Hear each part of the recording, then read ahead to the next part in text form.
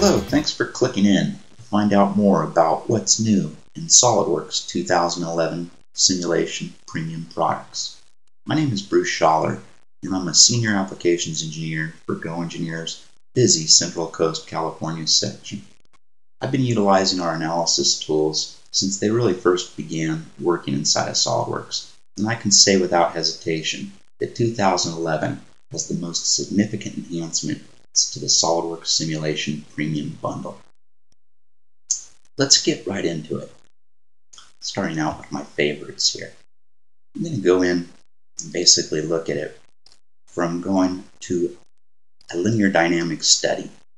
And traditionally in the past, we've had tools that allow for random vibration study, tools that conform to some of the mill standard 810F standards for random vibrations in the form of force, PSD, curve, excitation inputs, basically units of power spectral density curves.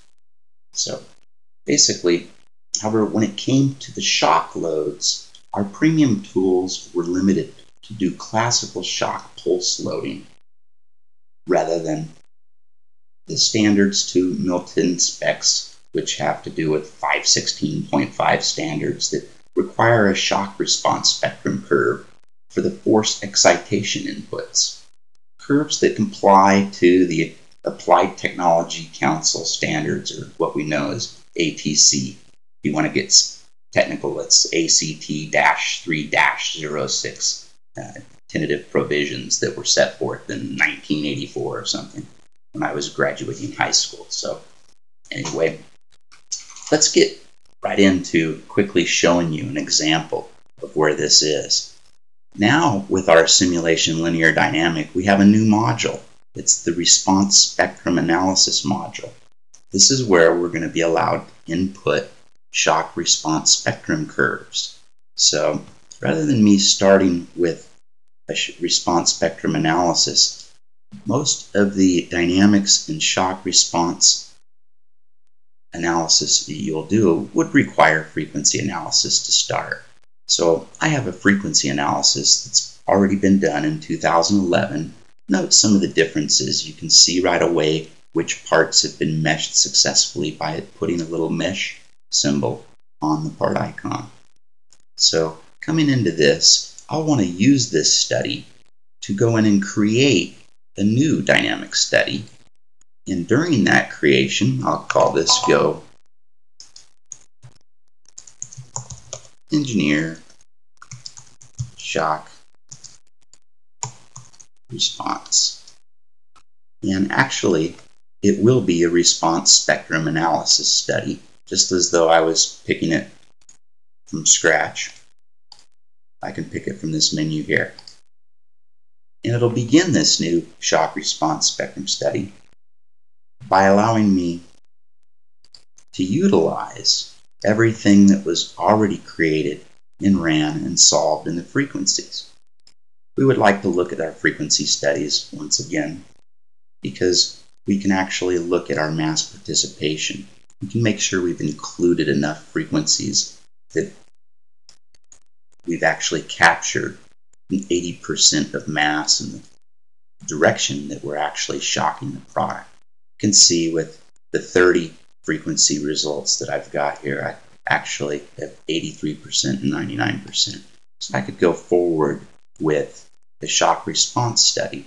To do that from here, since this has already been meshed, and you could basically show the mesh. I'm using the new curve-based mesh that's a standard now for the default for 2011. Very fast-paced mesher. To get back into the shock response, we would go into uniform base excitation. And I can specify acceleration because our units in a shock response spectrum are in Hertz G.